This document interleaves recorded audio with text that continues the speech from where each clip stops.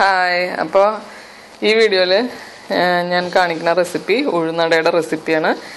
അപ്പോൾ പ്രത്യേകം പറയാനുള്ളത്, ഇത് എൻ്റെ ഒരു ഫ്രണ്ട് റിക്വസ്റ്റ് ചെയ്തതുകൊണ്ടാണ് ഞാൻ ഈ വീഡിയോ ഇടുന്നത്. അപ്പോൾ ഇത് എന്താ പറയുക, നല്ല തണുപ്പുള്ള ദിവസമൊക്കെ ഒരു കട്ടൻ ചായയും ഉഴുന്നടയൊക്കെ നല്ല കോമ്പിനേഷനാണ് അല്ലേ. അപ്പോൾ നമുക്ക് നോക്കി ഇതിന് എന്തൊക്കെയാണ് വേണ്ടതെന്ന്. ഞാൻ ഇതിനു വേണ്ടി എടുത്തിരിക്കുന്നത് ഇഡ്ഡലി പൊന്നി റൈസാണ്. ഈ ടീ കപ്പിൽ ഒരു ഫുൾ കപ്പ് എടുത്തിട്ട് ഹാഫ് ആൻ അവർ സോക്ക് ചെയ്ത് വെച്ചിരിക്കുന്നതാണ്.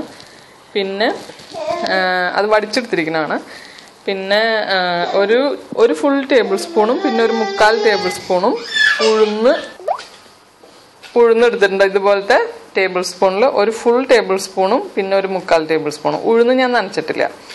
ഓക്കെ, ഇനി നമുക്കിത് പൊടിക്കണം. അപ്പോൾ അത് ഞാൻ മിക്സിയിലാണ് പൊടിക്കാൻ പോണത്. അപ്പോൾ ഉഴുന്നും പൊടിച്ചു, അരിയും പൊടിച്ചു. ഇനി ഇതൊന്ന് ആറിയതിന് ശേഷം വേണം. അപ്പോൾ അത് പരത്തി വെക്കുകയാണ്. പരത്തി വെച്ചിട്ട് അരി പൊടി ആറിയതിന് ശേഷം വേണം ചെയ്യാനായിട്ട്. അപ്പോൾ നാട്ടിലൊക്കെ ഉള്ളവരാണെങ്കിൽ അരി മില്ലിൽ കൊണ്ടുപോയി പൊടിപ്പിക്കുക. അപ്പോൾ എനിക്ക് അതിനുള്ള ഒരു എന്താ പറയുക ഓപ്പർച്യൂണിറ്റി ഇവിടെ ഇല്ല. അപ്പോൾ അതുകൊണ്ട് ഞാനത് മിക്സിയിൽ പൊടിക്കുന്നത്. അതുകൊണ്ടാണ് ഞാൻ കുറച്ച് ക്വാണ്ടിറ്റി എടുത്ത് കാണിക്കുന്നത്. അപ്പോൾ ഇതിൽ ഉഴുന്നും അരിയും പൊടി രണ്ടും നന്നായി മിക്സ് ചെയ്യുക. വെള്ളം ഒഴിക്കുന്നതിനേക്കാൾ മുന്നേ ഇതുപോലെ നന്നായിട്ട് മിക്സ് ചെയ്യണം. മിക്സ് ചെയ്തതിന് ശേഷം ഇനി ഉപ്പ് ഞാൻ പൊടിയിലേക്ക് ഉപ്പിടുന്നുണ്ട്. അത് കഴിഞ്ഞിട്ട് പിന്നെ ഇത്രയും ഉപ്പ് ഞാൻ പൊടിയിലേക്ക് ഇടുന്നുണ്ട്. പിന്നെ ഞാൻ നനയ്ക്കാനായിട്ട് ഉപയോഗിക്കുന്ന വെള്ളത്തിലും ഉപ്പിടുന്നുണ്ട്. ആ പൊടിയിൽ ഉപ്പിട്ട് കുഴയ്ക്കാൻ അറിയാത്തവരാണെങ്കിൽ വെള്ളത്തിൽ തന്നെ മുഴുവൻ ഉപ്പും ഇട്ടിട്ട് ആ വെള്ളം കൊണ്ട് പൊടി കുഴയ്ക്കുക. അപ്പോൾ ഞാൻ വെള്ളത്തിൽ ഇത്രയും ഉപ്പിടുന്നുണ്ട്. എനിക്ക് പൊടിയിൽ ഉപ്പിടുന്നതാണ് കുറച്ചും കൂടി ഈസി. അതുകൊണ്ടാണ് ഞാൻ അങ്ങനെ ചെയ്യണത്. പറഞ്ഞ പോലെ നാട്ടിലുള്ളവരാണെങ്കിൽ നല്ല വെള്ള പച്ചരി വാങ്ങിച്ചിട്ട് മില്ലിൽ കൊണ്ടുപോയി പൊടിപ്പിച്ചിട്ട് ഈ ക്വാണ്ടിറ്റി തന്നെ വെച്ചിട്ട് കൂട്ടിയാൽ മതിയല്ലോ. അങ്ങനെ കൂട്ടിയിട്ട് ചെയ്യാം. അപ്പം എൻ്റെ ഉഴുന്നട കളർ കുറച്ച് കുറവായിരിക്കും. കാരണം എനിക്കിവിടെ പച്ചരി കിട്ടാനുള്ളൊരു സംവിധാനം ഇല്ല, മില്ലിൽ കൊണ്ടുപോയി പൊടിപ്പിക്കാനുള്ള സംവിധാനവും ഇല്ല. അപ്പം അതുകൊണ്ടാണ് ഞാൻ മിക്സിയിൽ. അപ്പോൾ ഇത് ചപ്പാത്തിക്കൊക്കെ കുഴക്കുന്ന പോലെ കുഴച്ച് ഇങ്ങനെ ഉണ്ടയാക്കിയിട്ടുണ്ട് ഞാൻ. ഇനി അതിലേക്ക് കുറച്ച് വെളിച്ചെണ്ണ, നിങ്ങൾ എന്ത് ഓയിലാണ് യൂസ് ചെയ്യുന്നത് വെച്ച് കഴിഞ്ഞാൽ ആ ഓയിൽ, ഏത് ഓയിൽ യൂസ് ചെയ്താണോ ഫ്രൈ ചെയ്യുന്നത് വെച്ചാൽ സെയിം ഓയിൽ. അപ്പം ഞാനിത് ഏകദേശം ഒരു 3/4 ടേബിൾ സ്പൂൺ ഓയിൽ എടുത്തിട്ടുണ്ട്. ഒരു കുഴി ഉണ്ടാക്കിയിട്ട് അതിൻ്റെ ഉള്ളിലേക്ക് ഒഴിക്കാം. ആദ്യം ഹാഫ് ഒഴിക്കുക, നന്നായിട്ട് പിന്നെയും കുഴയ്ക്കുക. കുഴച്ചതിന് ശേഷം ഇതേപോലെ തന്നെ ഒരു പ്രാവശ്യം കൂടിയും കുഴി ഉണ്ടാക്കിയിട്ട് അതിൻ്റെ ഉള്ളിലേക്ക് ഓയിൽ ഒഴിച്ചു കൊടുക്കാം.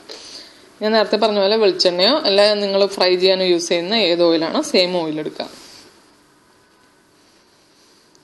ഇങ്ങനെ ഇനിയും നന്നായിട്ട് കുഴക്കണം. നന്നായി അമർത്തി തന്നെ കുഴക്കണേ. കുഴച്ചിട്ട് അതൊരു റെസ്റ്റ് ചെയ്യാൻ വെക്കുക. കുറച്ച് നേരത്തേക്ക് ഒരു 2 മണിക്കൂറോ 3 മണിക്കൂറോ റെസ്റ്റ് ചെയ്യാൻ വെക്കാം. നാട്ടിലാണെങ്കിൽ ഇപ്പോൾ നാട്ടിൽ താമസിക്കുന്നവർക്കാണെങ്കിൽ ഇതൊക്കെ ഈസി ആയിട്ട് കടയിൽ പോയാൽ വാങ്ങിക്കാൻ കിട്ടും. അപ്പോൾ ഞാൻ റെസ്റ്റ് ചെയ്യാൻ വെക്കുമ്പോൾ ഇത് മൂടിയോണ്ട് അടച്ചു വെക്കുകയാണ് കേട്ടോ. ഓക്കെ, അപ്പോൾ ഞാൻ പറഞ്ഞത് പുറം നാട്ടിലൊക്കെ ഉള്ളവരാണെങ്കിൽ ഇതൊക്കെ കഴിക്കണം എന്ന് തോന്നിക്കഴിഞ്ഞാൽ സ്വന്തമായിട്ട് ഉണ്ടാക്കുക തന്നെ വേണം. അപ്പോൾ ഇങ്ങനെയൊക്കെ ട്രൈ ചെയ്ത് നോക്കാം. ഞാനിത് മാവ് പകുതി എടുത്തിട്ട് പകുതി അടച്ചു വയ്ക്കാൻ പോകുന്നു, നനവ് പോകാണ്ടിരിക്കാനായിട്ട്. ഈ പകുതി നമുക്ക് ഇങ്ങനെ ഉരുട്ടണം. കുറച്ചെടുത്തിട്ട് ഉരുട്ടിയിട്ട് വേണമെങ്കിൽ ചെയ്യാം.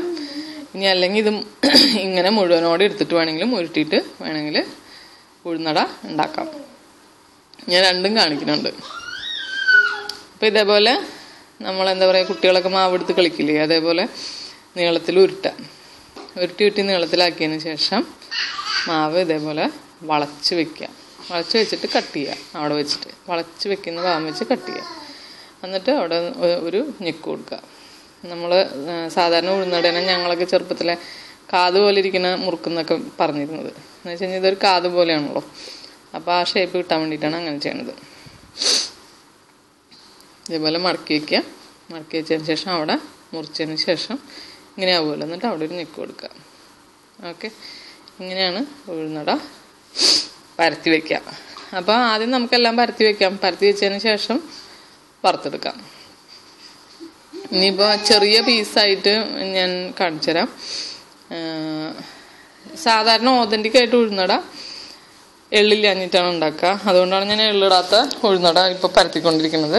ഇനി ഞാൻ വറക്കുന്ന സമയത്ത് എള്ളങ്ങനെ ചേർക്കാന്നുള്ളതും കാണിക്കുന്നുണ്ട്. അപ്പോൾ എള്ളിട്ട് കഴിക്കാൻ ഇഷ്ടമുള്ളവർക്ക് എള്ളിട്ടിട്ട് ഉണ്ടാക്കാം, ഇല്ലാത്തവർക്ക് അല്ലാതെ ഉണ്ടാക്കാം. നല്ല വെള്ള കളർ കിട്ടണമെങ്കിൽ നല്ല വെള്ള പച്ചരി വാങ്ങിച്ച് പൊടിച്ചിട്ടുണ്ടാക്കണം, അല്ലെങ്കിൽ നല്ല വെള്ള കളർ കിട്ടില്ല. ഇതിപ്പോൾ എന്താ പറയുക, എനിക്ക് ഇവിടെ പച്ചരി കിട്ടില്ല. ഞാൻ കടായി ചൂടാൻ വെച്ചിട്ടുണ്ട്. ഈ ഉഴുന്നട വറക്കുമ്പോൾ പ്രത്യേകം ശ്രദ്ധിക്കേണ്ടത് നല്ല കട്ടിയുള്ള ചീനച്ചട്ടി അല്ലെങ്കിൽ കടായി തന്നെ വെക്കണം. എൻ്റെ കയ്യിൽ ചെറിയ ചീനച്ചട്ടിയാണ് കട്ടിയുള്ളതുള്ളത്. ചൂട് പാകമായിട്ടുണ്ട്, ഞാൻ ഉഴുന്നട ഇടുകയാണ്. ഇങ്ങനെയുള്ള സാധനങ്ങളൊക്കെ വറക്കുമ്പോൾ മാക്സിമം കയ്യിലേക്ക് സാധനം മുറുക്കോ വടയോ ഉഴുന്നടയോ അങ്ങനെ എന്തായാലും കയ്യിലേക്ക് വെച്ചിട്ട് കയ്യിൽ നിന്ന് എണ്ണയിലേക്ക് ഇടുക. അപ്പോൾ എണ്ണ നമ്മുടെ മേത്തേക്ക് തെറിക്കാനുള്ള ചാൻസ് ഒഴിവാക്കാൻ പറ്റും. ഓക്കെ, ഇടയ്ക്കിടയ്ക്കൊന്ന് ഇളക്കി കൊടുക്കാം. ഇത് റെഡിയായി, കോരാറായി, കണ്ടില്ലേ? അപ്പോൾ ഇതിൽ നിന്ന് ഇങ്ങനെ തള വരുന്നത് ഏകദേശമൊക്കെ നിന്ന് കഴിഞ്ഞാൽ ഉപ്പേരിയൊക്കെ വറക്കുന്ന പോലെ തന്നെ തള വരുന്നത് ഏകദേശമൊക്കെ നിന്ന് കഴിഞ്ഞ് കഴിഞ്ഞാൽ നമുക്കിത് കോരിയെടുത്ത് മാറ്റാം.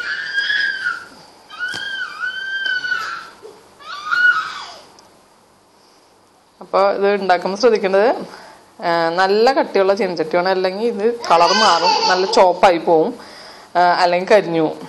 ഇടുമ്പോൾ തന്നെ ഇത് കരിഞ്ഞു പോവും. ചെറിയ സാധനമാണല്ലോ, അപ്പം അതുകൊണ്ട് നല്ല കട്ടിയുള്ള ചീനച്ചട്ടി ആണെങ്കിലാണ് നമുക്ക് നന്നായിട്ട് വറുത്തെടുക്കാൻ പറ്റുള്ളൂ, നല്ല ക്രിസ്പി ആയിട്ട്. ഓക്കെ,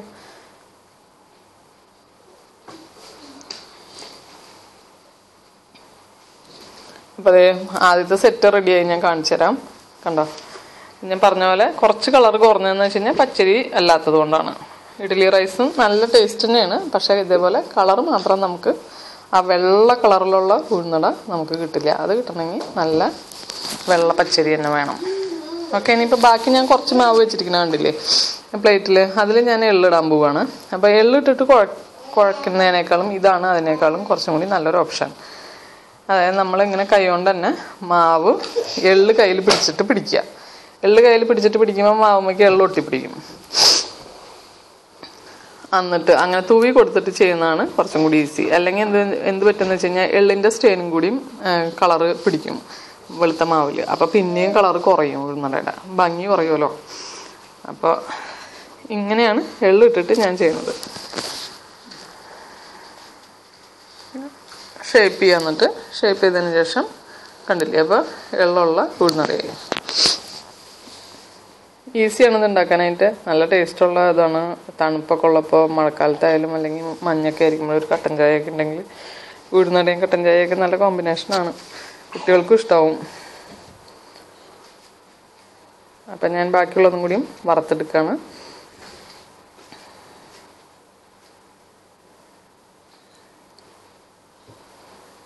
പിന്നെ പൊടിക്കുമ്പോൾ ഞാൻ പറയാൻ വിട്ട ഒരു കാര്യം, ചെറിയതായിട്ട് തരി വേണം, ഫുൾ നൈസ് പൊടി ആവരുത്. ഫുൾ നൈസ് പൊടി ആയി കഴിഞ്ഞാൽ ഉഴുന്നട കഴിക്കാൻ അത്ര ടേസ്റ്റ് ഉണ്ടാവില്ല. ചെറിയൊരു തരി ഉണ്ടെങ്കിലാണ് ഉഴുന്നടയ്ക്ക് നല്ലൊരു ടേസ്റ്റ് വരിക. അപ്പോൾ എല്ലാവരും ട്രൈ ചെയ്ത് നോക്കുക. ഇഷ്ടപ്പെട്ടു എന്ന് വിചാരിക്കുന്നു.